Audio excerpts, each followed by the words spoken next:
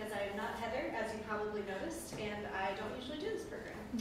I have a few announcements to make before we get started. The Galleries and Bookstore at Library Square will shut its doors on Wednesday, May 31st at 5 p.m. to make way for the Roberts Library to house a mini Main while the main library undergoes its major renovation. All gently read books in the bookstore are now $2 for hardbacks and $1 for paperbacks, with the exception of one shelf of special things that are more pricey still. And most merchandise is now 50% off, and Mark Rademacher pottery is 40% off.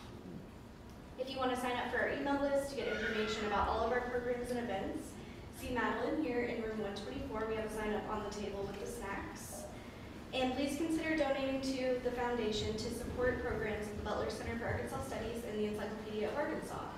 You can go to robertslibrary.org or encyclopediaofarkansas.net to give a one-time or monthly recurring donation, and your support is greatly appreciated.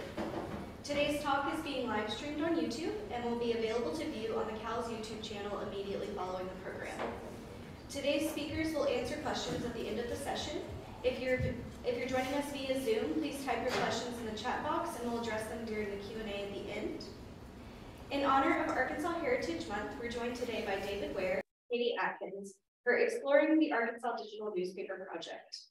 Since colonial times, newspapers have served as front row observers of American life, but paper doesn't last forever. America's old news has long been preserved by microfilming, but now new technology brings new expectations and access. In partnership with the National Endowment for the Humanities and the Library of Congress, staff at the Arkansas State Archives are working to digitize historic Arkansas newspapers, keeping the old news vital and delivering it online to users across the country and around the world. Katie Adkins is project director of the Arkansas Digital Newspaper Project at the Arkansas State Archives. She leads a team of archivists, historians, and technical services vendors who are digitizing historic Arkansas newspapers for the Library of Congress's National Digital Newspaper Program and Chronicling America.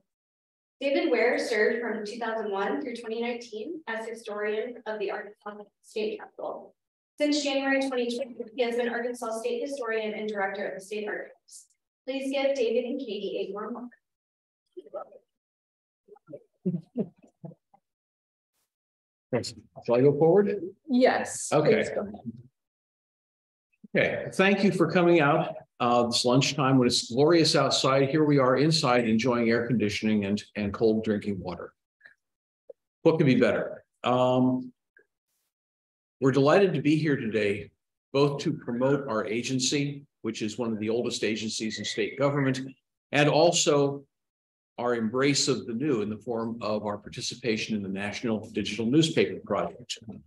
Now, as some of you probably know, we are one of the oldest state agencies. We were established by the General Assembly in 1905, created largely through the efforts of Professor John Hugh Reynolds of the University of Arkansas. It wasn't until 1911 that the agency, known then as the Arkansas History Commission, hired its first employee, a young ABD from the University of Chicago named Dallas Herndon, who never quite got back to finishing his dissertation, but yeah, he had other things to do. Basically, he spent the next few decades amassing a matchless collection of materials reflecting Arkansas's history. And he wrote to his old advisor, "The commission exists to gather the records of all of Arkansas's local and state activities, past, present, and future, to preserve and classify these records and to make them accessible to the public." And working single-handedly for much of his time as the secretary of the Arkansas History Commission, he made great strides. The problem was he was a great collector, and records take up space. He outgrew the offices of the History Commission in the state capitol. In 1951, he oversaw the move of the History Commission from the new capitol down to the west wing of the previous one, the old State House, recently semi-refurbished at that time. There, the History Commission stayed until 1979, when it was moved into new modern quarters in the multi-agency complex known as Big Mac today, the flat building right behind the Capitol, the one for which a fishing pond was sacrificed, which I still got complaints about during my time at the Capitol. What we are technically today called the Arkansas State Archives. What we are is a sort of an interesting amalgam of things. We are one part special collections library, one part manuscript repository, one part government records repository when government agencies can be persuaded to give their records to us. And we have a diverse collection. Our holdings include somewhere north of 500,000 photographs, approximately 4,000 manuscript collections, large and small, various military records, land records, over 5,000 maps, about 30,000 books, about 8,000 audio recordings, which come from the collections of the Ozark Folk Center, another 8,000 pieces or so of sheet music, again from the Ozark Folk Center, about 10,000 artifacts, because, well, these things just, they arrive on our doorstep. Actually, Dallas Herndon collected them for an eventual great Arkansas State Museum that has never quite been created. We have a significant quantity of them in the basement of the Big Mac building, including Henry Rector's death mask, a physician's urns, and the original draft version of the Arkansas state flag. One of these days, these things are going to get out in the light of day. People are going to be amazed. And oh yes, we have microfilm. Lots of microfilm.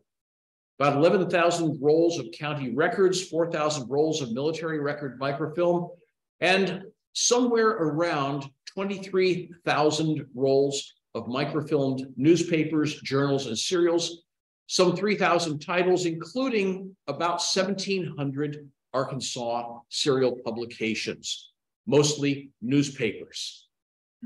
Now, you might ask, why so much microfilm?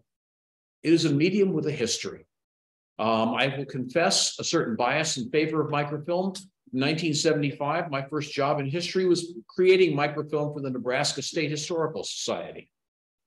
Spending long hours in a dark room in front of a very clunky camera, punching a button, adjusting exposure, adjusting the focus, and then having to proofread all the reels that I shot, which is it's a great incentive to get it done right the first time, so you don't have to splice in your corrections. Microfilm is an amazing, mature medium. The first practical use of microfilm, it dates back in experimental forms back to the 1830s, 1840s. In the 1920s, a banker named George McCarthy came up with a device he called the checograph. The idea was to make compact, preservable copies of banking records. In 1928, the great yellow father, Eastman Kodak, bought McCarthy's invention and began to market it under the name of Recordac. Funny how they managed to get the "ack" into almost everything. In the 1930s, they developed what would become one of the great mules of record keeping, the Recordac planetary camera, a 35 millimeter microfilm camera, perfected almost, so much so that it stayed in production largely unchanged for many decades. Kodak begins filming the New York Times. One way to preserve this, to make it available to libraries across the country in relatively compact form. During the 1930s, we see various academic and commercial microfilming projects beginning. Harvard University in 1930 starts seeking out foreign newspapers, again, to preserve them and make them available in a compact, portable form. During World War II, microphotography was used extensively for espionage, for regular military mail. It was also used in Europe in the closing months of the war and after the war as a way to preserve records that had been damaged or were otherwise endangered by the changing political climate there as the war came to the end. In the 1950s, we see microfilm expanding, the idea of using microfilm not just for preserving things, but also disseminating information, subscriptions of microfilm, microfilm and microfiche, collections of documents regularly updated. The idea was that this would be an evolving, a changing, a developing, and growing way to permanently preserve material. And really not until the 1990s was there a good alternative to preserving material on microfilm, because microfilm is, well, the only thing better in terms of preserving information is good paper kept out of the sun and the rain, or else tablets of gold buried in a hill somewhere. If you can't do either of those, microfilm is it. It wasn't really until the 1990s when the possibility of huge digital storage projects became something more than a science fiction writer's dream that microfilm saw competition. Now, microfilm is still our choice for preserving things because it is simple, it is durable. Simple, it doesn't take high technology equipment to retrieve information from microfilm. You can do it with a $5 magnifier that you get at Harbor Freight. And admittedly, this is cumbersome, but yes, you can read microfilm. Don't try this at home, folks, unless you're really desperate or you have nothing to do on a Saturday night, but it can be done because it's a straight optical recovery. It's silver emulsion on a stable film base. Today's microfilm on a polyester base, it's estimated to have a 500-year lifespan. Not many of us are going to have descendants 500 years from now who are wondering what was happening on a day-to-day basis in the pages of the Arkansas Democrat Gazette, but we're preserving it on the just in case that they might. It's retrievable. It is durable. There's a proven easy system for creating it using these lumbering cameras at the top of a tall alloy mast. The problem is searchable, yes, but not easily. And today's researchers, amateurs, and professionals alike, want something that's accessible, something that's easier to use. Microfilm searching at its essence consists of somebody sitting in a room with subdued lighting, either looking at an optical reader. The ones I remember were the ones you basically, they had a little window and you looked into it so that you didn't have too much problem with ambient light. Today, you read it for the most part, using scanners that bring the image up onto a computer screen, but you're still going through page after page, looking for words, trying to find what's there. It's a pain in the, it's a pain in the oculus. And I say this as somebody who has used microfilm for decades and loves it. But just because you love it doesn't mean there isn't something better on the horizon. And that is why I am thrilled. I was thrilled to discover when I came on deck at the State Archives 3 years ago, that the State Archives was the Arkansas partner for the National Digital Newspaper Program and Chronicling America. And since I know enough to let somebody else talk when they know a whole lot more about something than I do, I give you to my colleague, Katie Adkins, who lives and breathes this stuff. Will you just on your screen share? With a pause for technical adjustment, of course.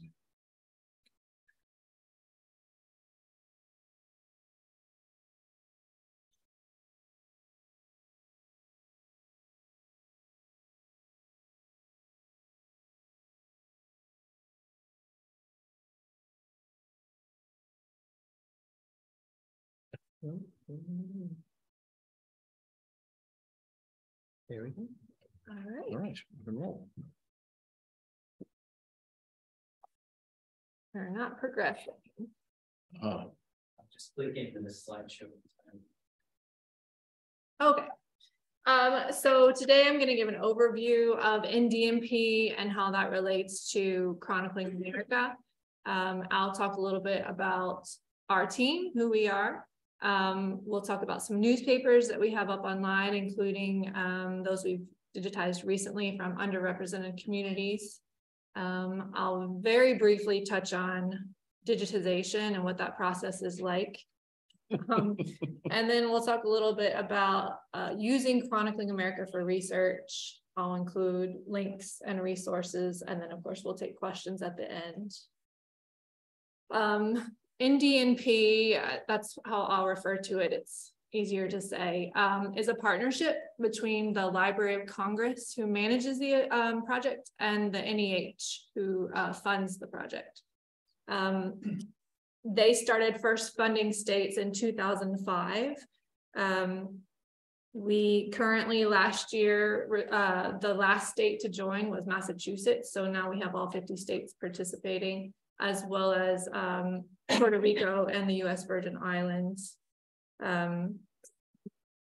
This project comes on the heels of a previous partnership between the LC and the NEH, which is the US newspaper program, which began in 1982 and ended in 2011. So there was some overlap between these programs.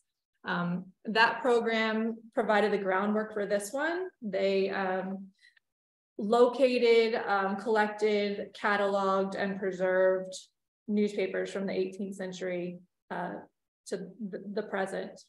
I actually was talking to Carrie Cox the other night after an awards presentation, and he said he actually worked on the US newspaper program, and he would climb rickety ladders into attics and a lot of physical retrieval of newspapers.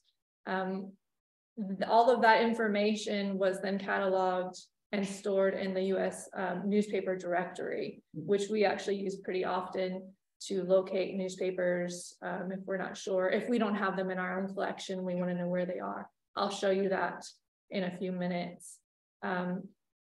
The newspapers that we are digitizing all go onto Chronicling America. The Library of Congress's website is the repository. It's ever growing.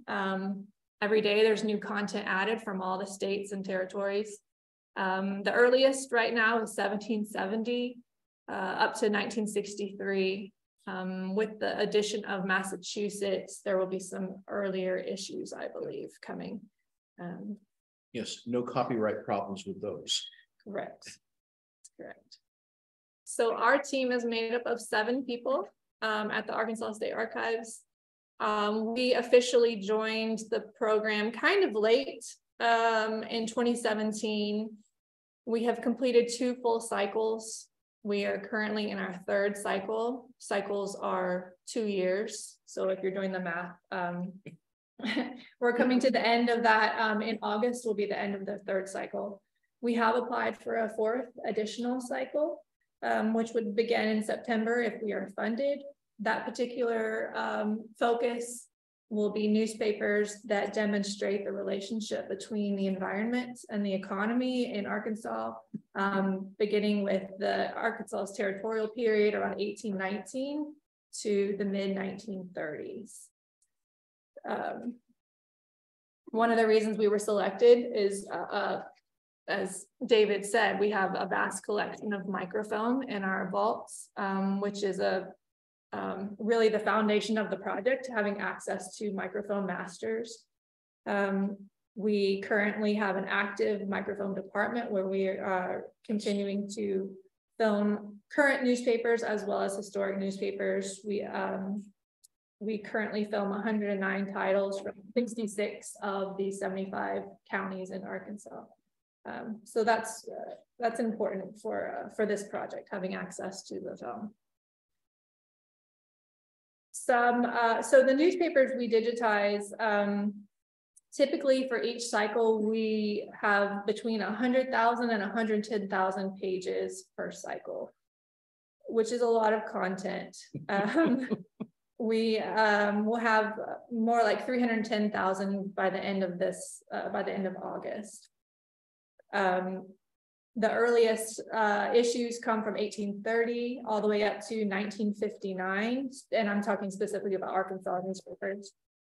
We have been able to include non-English language content this cycle, which is exciting. It is, compared to other states, it sounds like not a lot, but it's a win in our book. Exactly. We have added German language content as well as Choctaw. We are the first state to add Choctaw language content. Currently the only Choctaw content on Chronicling America. So we'll take that as a win. Should we tell some true tales of the rescue of Das Echo? Yes, so actually, yes. So some of the papers I've got here. The first one, go ahead if you'd like to talk about Echo. No. The Arkansas Echo was one of 2 long-running German language weekly newspapers published in Little Rock. And we had an edition of the Echo, a run of the Echo on microfilm. I can't remember when it was filmed, probably in the 1970s, was it, Darren? And let's just say somebody had a whole bunch of Friday afternoon filming sessions or Monday morning, because the microfilm was unfortunate in places. Not all microfilm is perfect microfilm, and so there were focus problems, there were exposure problems, and so forth.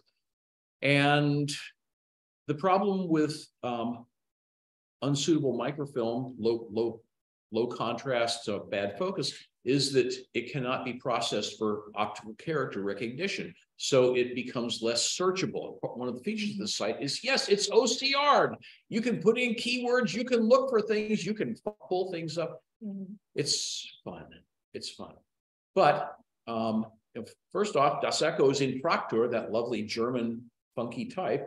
And then it wasn't in very good shape. However, one of our sharp-eyed team members, who's sitting in row number 2 there, was reading, I believe, the foreword to Professor Condre's book on German press in Arkansas, and noticed that she credited the monks of Subiaco who had allowed her access to their original preserved copies of Das Echo, because it turns out Das Echo was the Catholic German newspaper. And so the monks at Subiaco had pretty much a full run preserved up there on the hill. And we had been doing a scanning job in collaboration with them on their academy newspaper and other Abbey publications. And so I very politely asked Father Jerome, their former abbot and now their archivist, might we borrow the Echo? And he said, sure. We had, you don't get many do-overs this big in your life. This was a big opportunity for a do-over.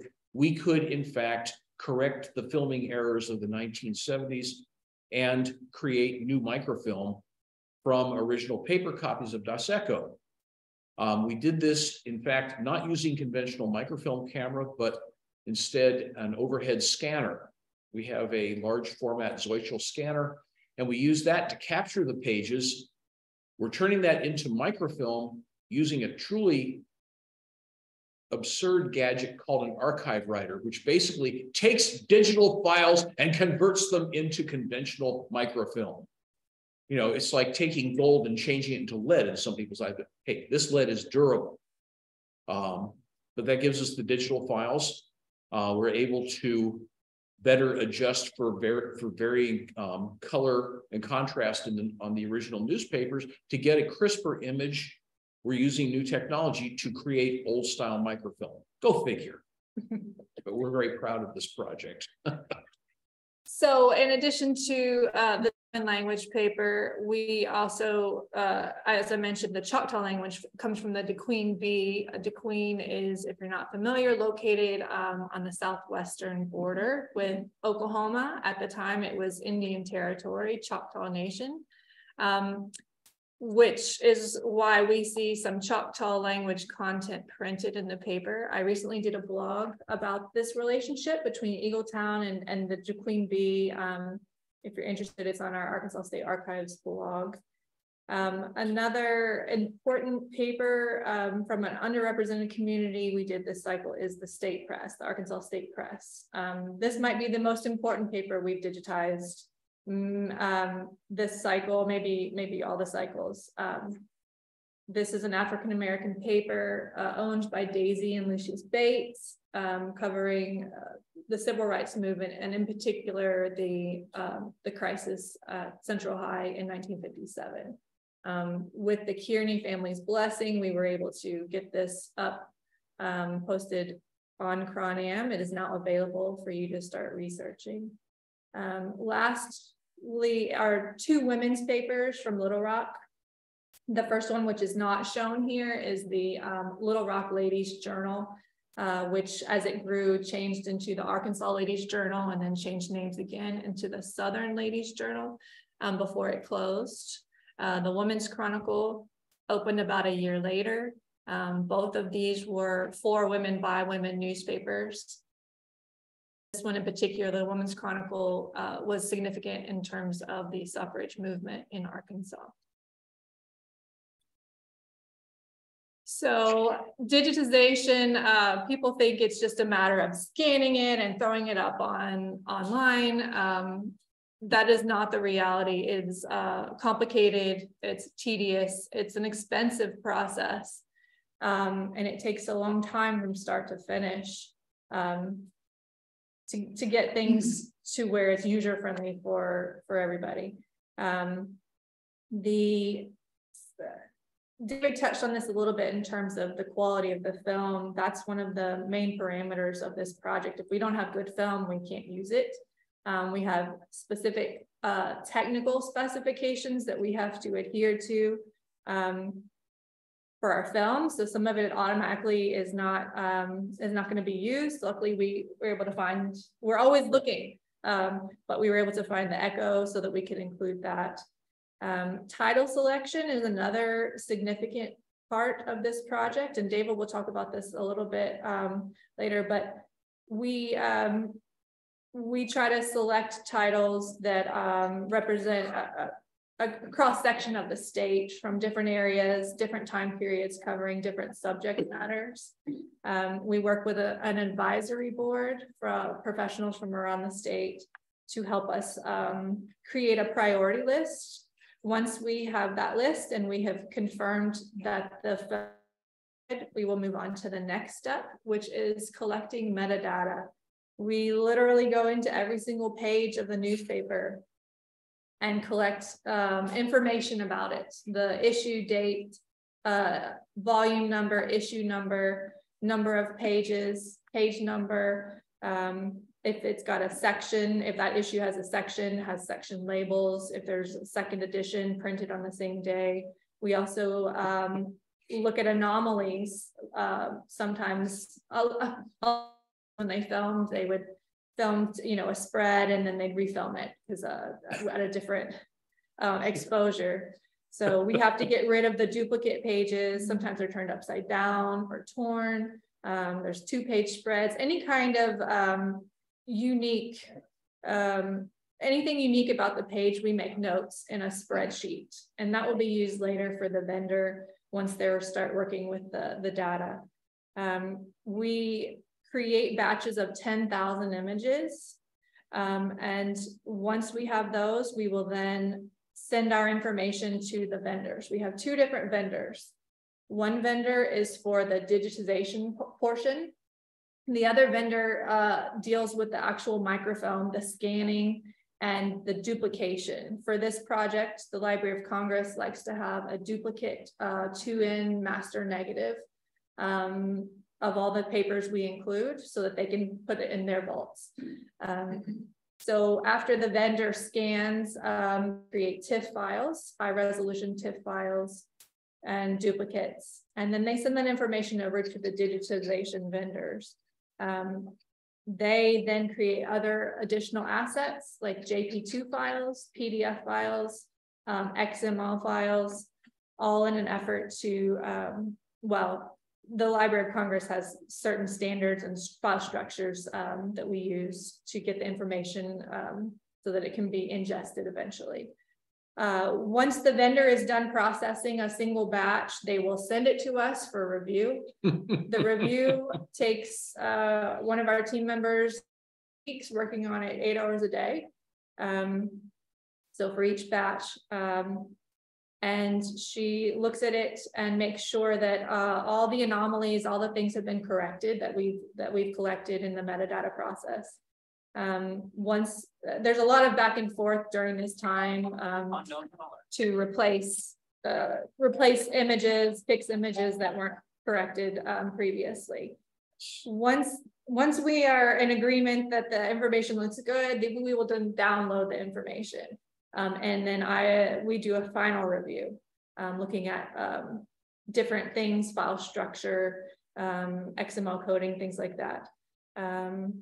Once it's ready to go, we put it on a hard drive and send it via FedEx to the Library of Congress. They will then go through a process of reviewing the data, and then they will ingest it into Chronicling America.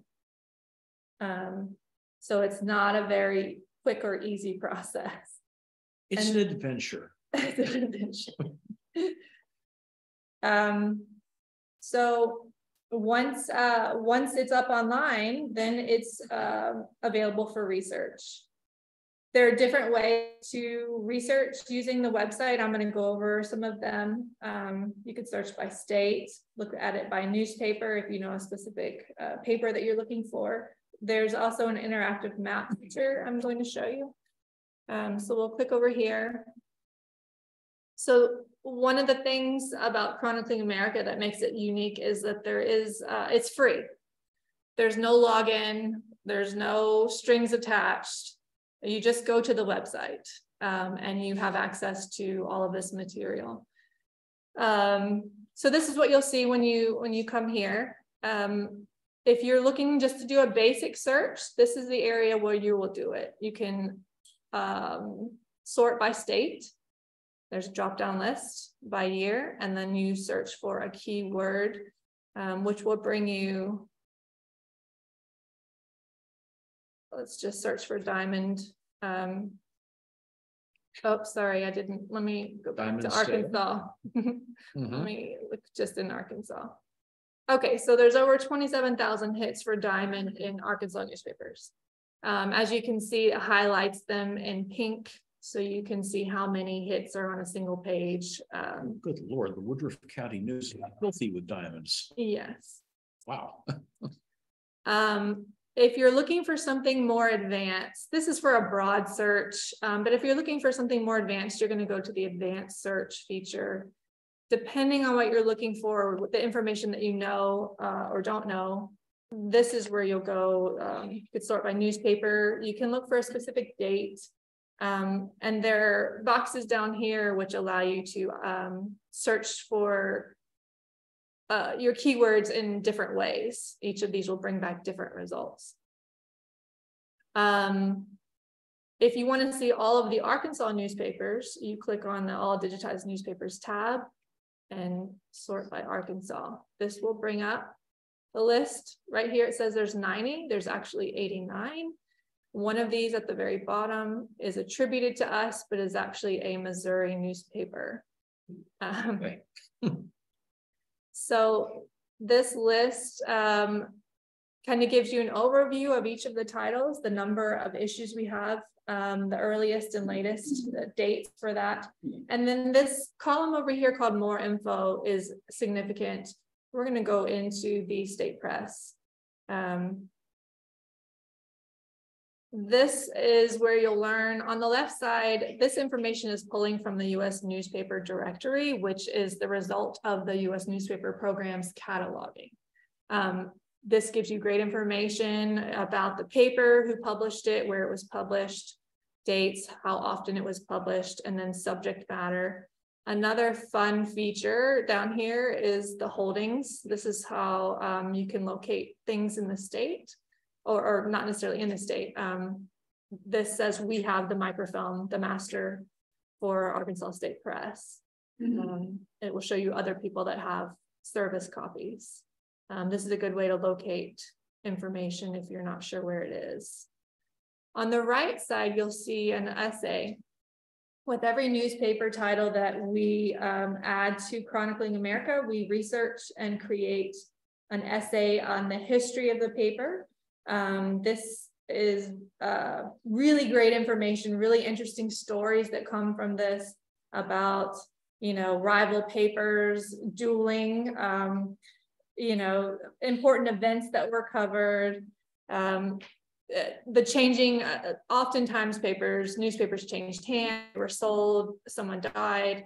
So this kind of gives you a very brief overview of all of that. So that's important to read if you're interested in the paper itself. You can look by calendar view at all of the issues.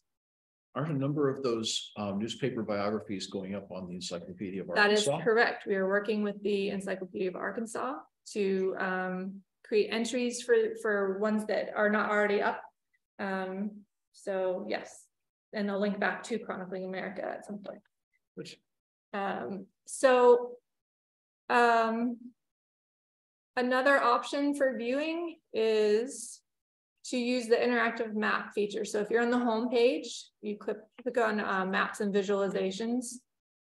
It's this first option right here, view interactive map, which allows you to look at the newspapers.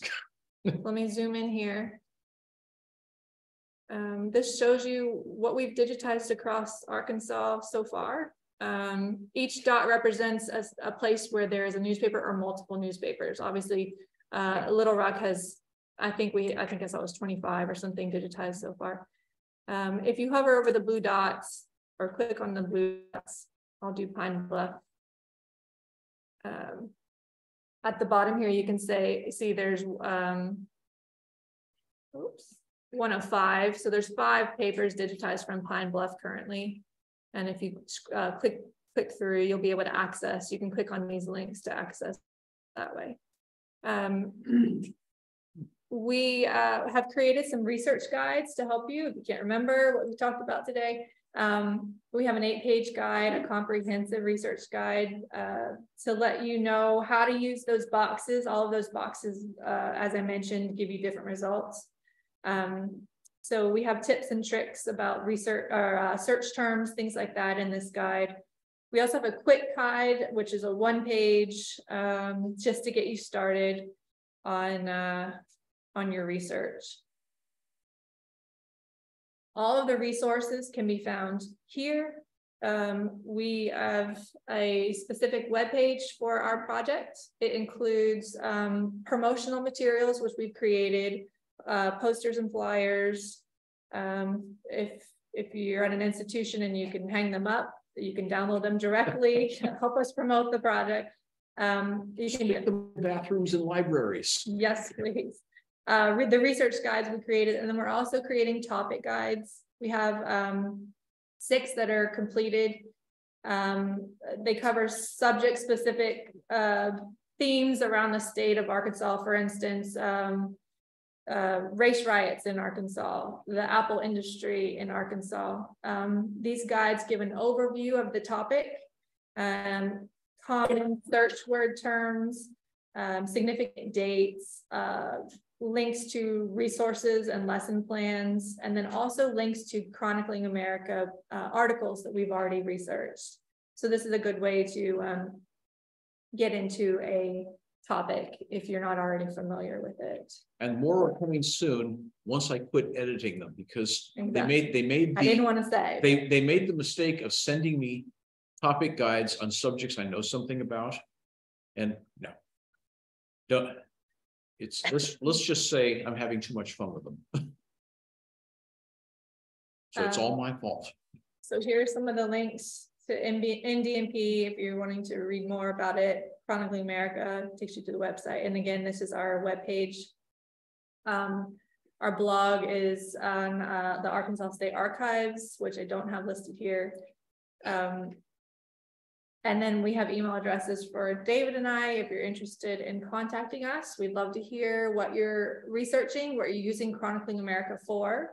If you have a group that's interested in research and you would like us to speak, we'd be happy to do that. If you can think of some resources that maybe we haven't created yet, we'd love to know. We also have a presence on social media, Facebook, Instagram, Twitter. If you follow us, we take over, our team takes over on Thursdays and promotes the project, shared new content being posted, and fun things. We don't often get to read the actual papers, which you wouldn't think when you're working with newspapers, but this gives us a chance to see what's actually in the papers and share fun, interesting things, timely things. So I'm going to turn it back over to David to wrap it up. A few points. A couple of years ago, my friend and neighbor Charlie Bolton book Fugitivism came out, and we were talking while we were both mowing our lawns one evening, and he was shaking. He says, "My God, I can do my research on my kitchen table," because he had discovered the joy of getting access to newspapers via his computer and doing keyword searches, which had made it possible for him during the pandemic to get a lot of research done right in his home. I can't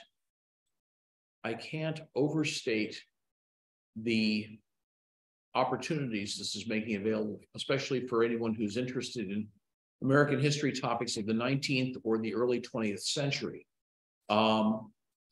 We are part of a program, moreover, that doesn't simply digitize what's available. Instead, this is a nationwide program of curated newspaper listings or inclusions. That is not simply getting what's there, but instead selecting newspapers to represent the widest geographical representation, the widest population representation of underserved groups, minority groups when possible. The idea is to get as broad a field as coverage as possible. Now, if you went back to that map of Arkansas showing the spots, you see some spots where there aren't any dots. Some areas that there aren't that many newspapers, or the newspapers that were microfilmed, they may not have had complete runs, or the runs may have been poorly filmed. It's frustrating. We're working to try to fill in those gaps. That's the idea of this next cycle. We may be talking about natural resources and relationship to the land, but what we're really trying to do is at the same time fill in the gaps in coverage with an effort to make this the most representative, inclusive possible body of newspapers made available. Now, a friend of mine asked me a few months ago, well, why don't you just put them up online yourself? Well, has he paid for server space lately? Has he paid for cloud storage? We are part of essentially a giant consortium run through the Library of Congress. There's economies of scale that are possible at the federal level that we poor staties can't dream of. We have our own web offerings, and we know that the current platform is sort of cumbersome. Our website, we're not web people for the most part. I'm an historian. Katie is a brilliant photographer and artist who also has a head for detail and organization and is fearless when dealing with our vendors. My hat is off to you. On Tuesday morning, when we have our meetings, we get to hear let's say the fresh saga of they did what again. And it's her persistence that is making this third cycle a success. Because our vendors, they're good people, they mean well. But sometimes when you're communicating between Jersey and California and where overseas? Cambodia. Gambia. Yeah. We come from a lot of time zones. Some things get lost in translation. Katie catches them. But the thing is that the Library of Congress giving this overarching framework makes it possible for us to focus on the content. Let other people have worked out the technical details of making it available to people. We get to focus on getting the good stuff, putting it in the best condition possible, getting it digitized, going back, getting it redigitized. Come on, guys, try a third time.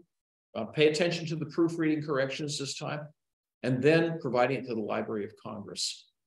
Our editorial board or advisory board have helped us point us towards holes in our coverage. We're trying to address these with this fourth cycle. If we get approved, we won't know until August. Until then, we've got work to do. We've got topic guides to get out. I've got topic guides to get out of my computer and give back to these guys. This is a neat, rich resource. It is free admission, no keywords, no trying to remember your subscription to newspapers.com. It's out there and it actually works. I have found things for my own research that I never thought I'd be able to find without endless hours of sitting up in Cheyenne, Wyoming, in their state archives, in their microfilm department. Hey, I'll take it. I'll work from home on this one. So this is something where I'm in awe of what's been accomplished. Microfilm I may have in my heart, but sometimes new is better. This is great for preservation. This makes access a breeze. It's a partnership of very mature technology and evolving technology. And for someone who doesn't want to feel like a superannuated former historian, you got to embrace the new stuff. And I'm thankful that I have staff who are actually conversant enough with this so they make me feel like I'm actually almost understanding it and can make good use of it. So, Katie, what more do we need to tell these folks? We are We need to be ready open for for questions. questions. Yes. How would you characterize the progress of the various states? One compared with, say, Arkansas. In other words, if I understand, you got the national organization, and then we have individual states that are in various stages of implementing the program. Yeah. How is Arkansas doing, or what can you tell us about that? Can you please repeat the question for people in the audience? They said they can't really hear. So if you can just, you don't have to say the whole thing, just repeat it a little bit. The question was one of how does Arkansas compare in terms of other to other states in terms of our progress as being members of this project? Is that did I get that right? Right. And you would say, So the project, as I mentioned, began in 2005 with the first states getting funded. I don't know exactly what those states are. Darren probably knows better than I do. But we are all at different stages.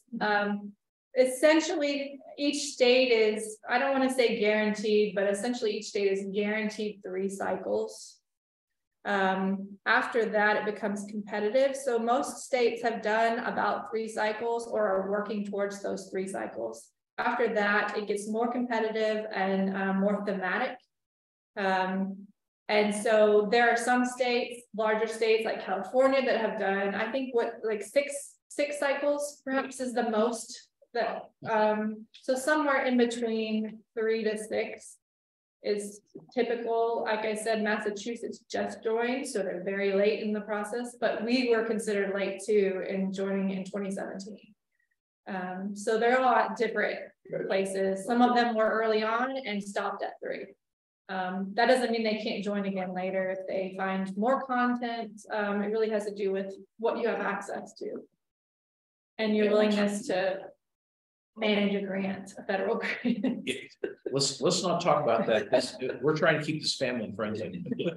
My second question is has to do with what is being done to let the man on the street, the average fellow, know about the availability of this resource. Okay, the question is, what's being done to publicize this, to make people aware of this service, of this opportunity? And the answer is as much as we can get away with. Yeah, events like this where we can come in and share the information. We try to use our social media accounts to do that.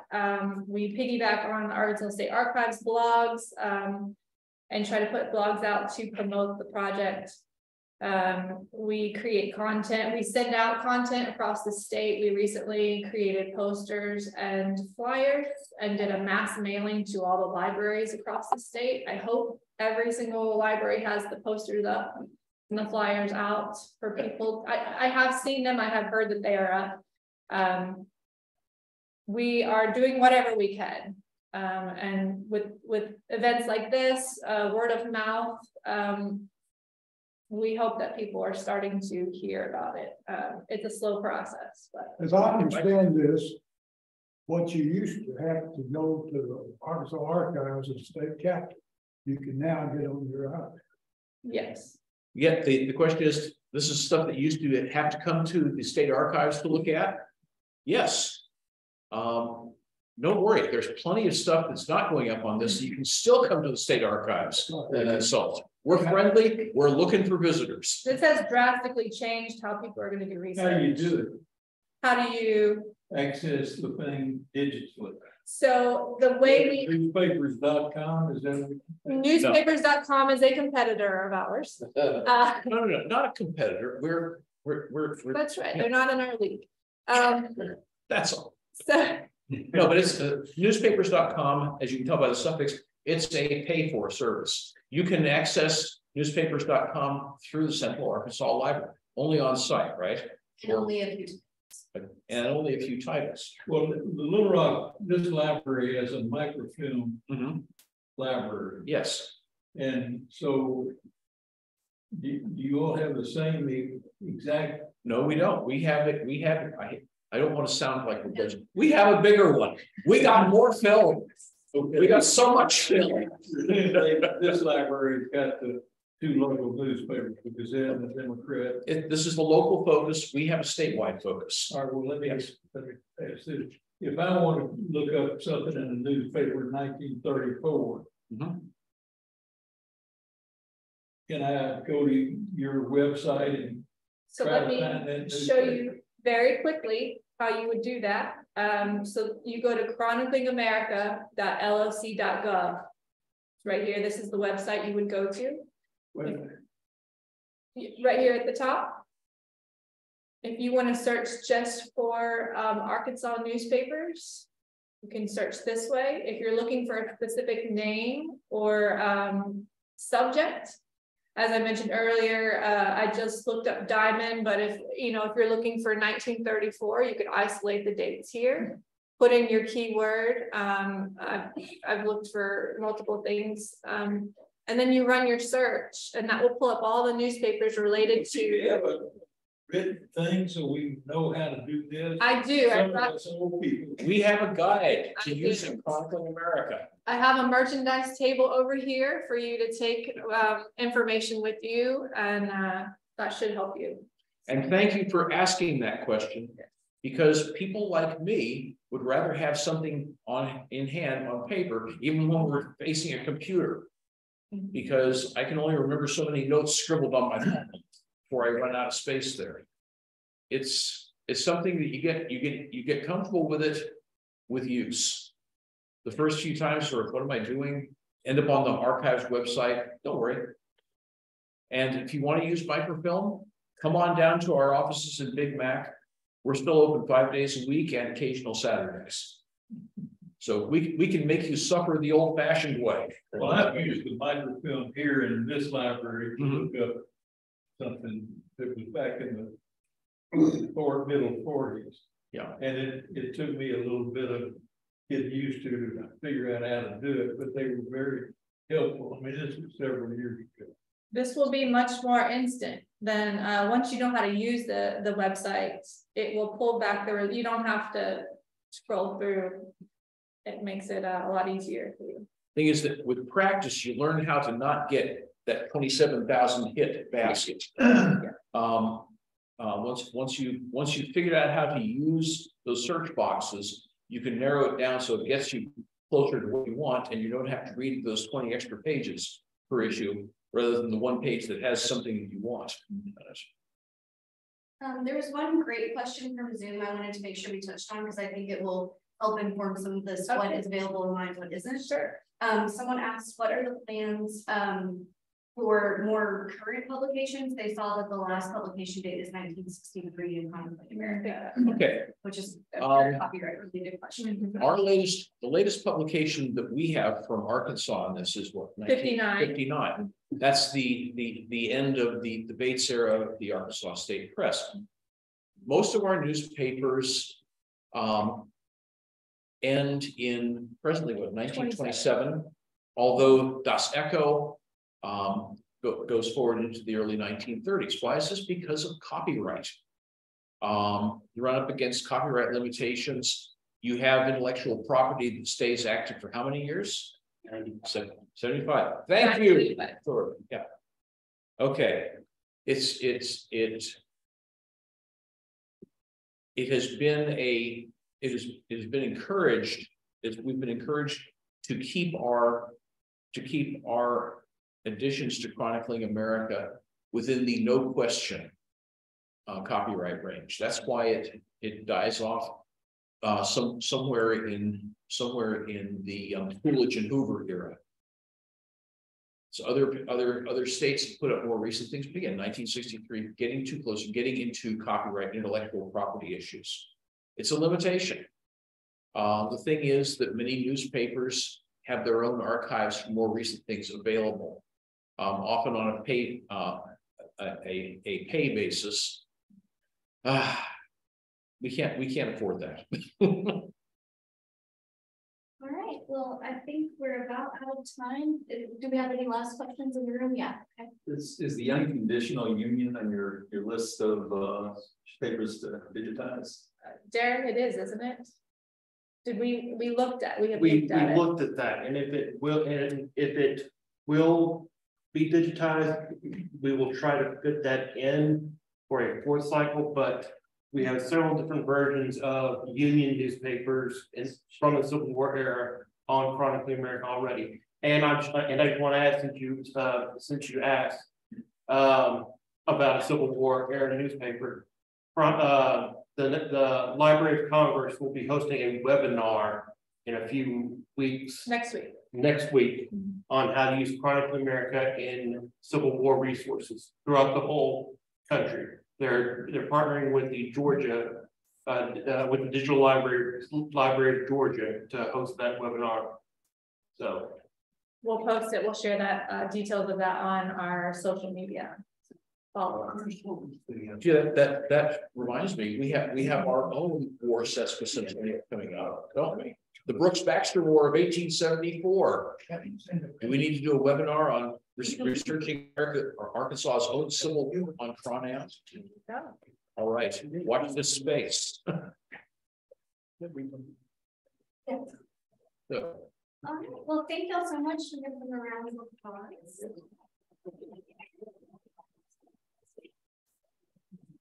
Final announcement, mark the calendar for next Legacies and lunch, which will be Wednesday, June 7th at noon. Please keep an eye on our website and our newsletter for the location of that. We're not sure if we'll be able to meet in this room or not because of the main transition. So just keep an eye on that. It will be somewhere in this general area, which is not positive on the space yet.